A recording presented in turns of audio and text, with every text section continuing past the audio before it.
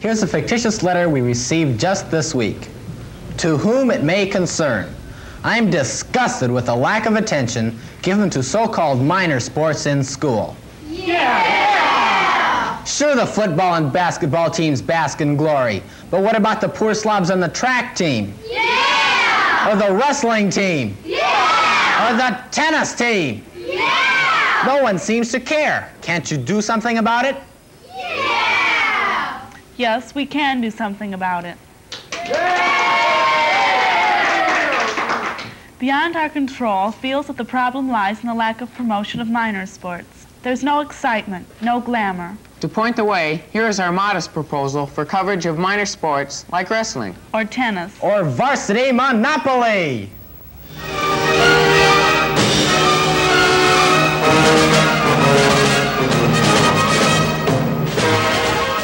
Now, live from Mishawaka Memorial Coliseum and Rumpus Room, the American Monopoly Association Game of the Week, brought to you by Smooth, the revolutionary new combination hair cream and mouthwash. Only Smooth kills hair odor and keeps your tongue in place. Now down to the floor and Lindsay McKay. Hi, sports fans. This is Lindsay McKay, and standing beside me is my spotter and cliché man, Dan Ditto. We're standing here at the vast Mishawaka Memorial Coliseum in Rumpus Room to bring you the World High School Monopoly playoffs between Adamsville and Jacksonville. Dan? Hi, sports fans. Yes, we're here in the vast Mishawaka Memorial Coliseum, awaiting the high school playoffs between Adamsville and Jacksonville. And now we'll step back as the players take the field. First for tonight, starting for Adamsville, is Big Norm Toper. Norm's a real crowd pleaser. Lindsay, this Norm's a real crowd pleaser. Norm's a returning letterman, holds the accomplished record for building 19 hotels and 4 houses in a single game on March 23, 1967. Now here's the visitors. This is Crazy Fingers Cox, first draft choice for the Omaha Elks Pro Monopoly team. Thank you. And another real crowd pleaser. This Cox is a real crowd pleaser, Lindsay. And here's tonight's banker, Penny Rich. This Rich is not a real crowd pleaser, Lindsay. Now we have the traditional passing out of the play money, the selection of game tokens, and now the roll of the dice to see who moves first. A hush falls over the crowd. It looks like Adamsville has won the roll.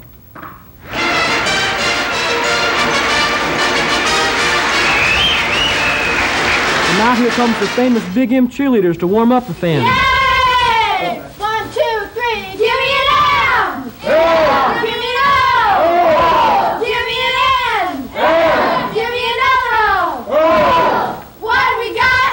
Mo! Well, you can bet those fans are really warmed up now, Dan. Lindsay, those fans are really warmed up. Play is underway now, sports fans. Adamsville throws the dice. It's a 7. He's moving to chance. Selecting the card. Advance to go, collect $200. What a move! Just listen to the roar of the crowd. Roar! While the fans are settled down now, let's see that play again.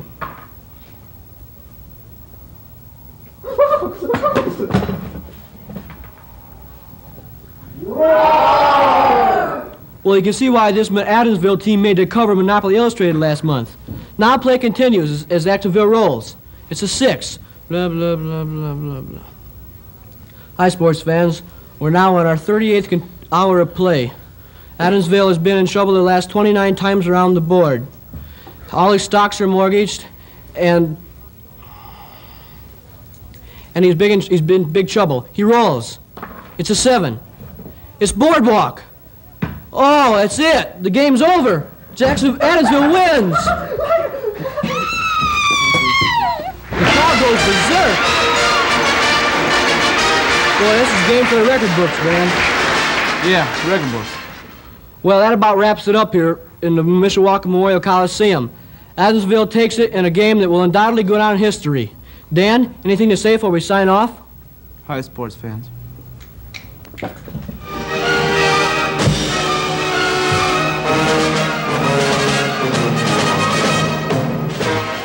From Mishawaka Memorial Coliseum and Rumpus Room, this has been your AMA Game of the Week, brought to you by Smooth, in cream, liquid, or brand new abrasive powder. This is Adam Jackson wishing you good Monopoly.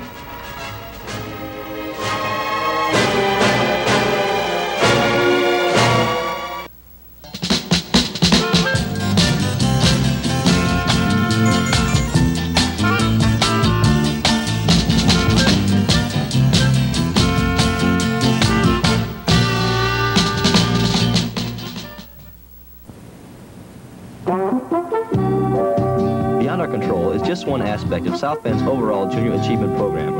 AM General Corporation wishes to take this opportunity to congratulate all the local Junior Achievement companies, including our own company. Profiteers, manufacturer of the Information Center, a 16 by 12-inch wall plaque for hanging notes and storing papers. Junior Achievement is business and youth working together to train tomorrow's business leaders. Part of AM General Corporation's involvement with Michiana youth.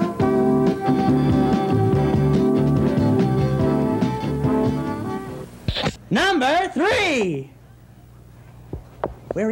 She's what? Fascinating, fantastic, what this younger generation won't do. Great. Finally, the lovely Miss Chapin with her impression of the William Tell Overture, number 4!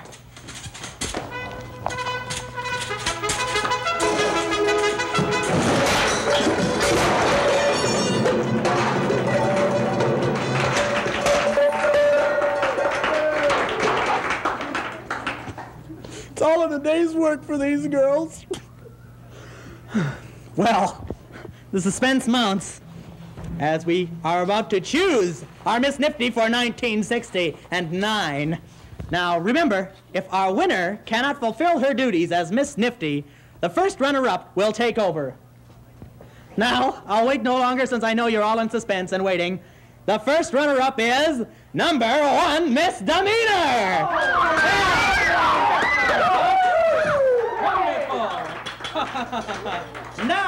Now, the crowning moment. A drum roll, please. Thanks. Miss Nifty for 1969 is the lovely Fern Gerber. There she is. Oh, Miss Nifty. There she is. The neatest in the town. She's so sweet. She has small feet. I love you, Miss Nifty. I love you. There she is. Oh, Miss Nifty. There she is. Neatest in the town.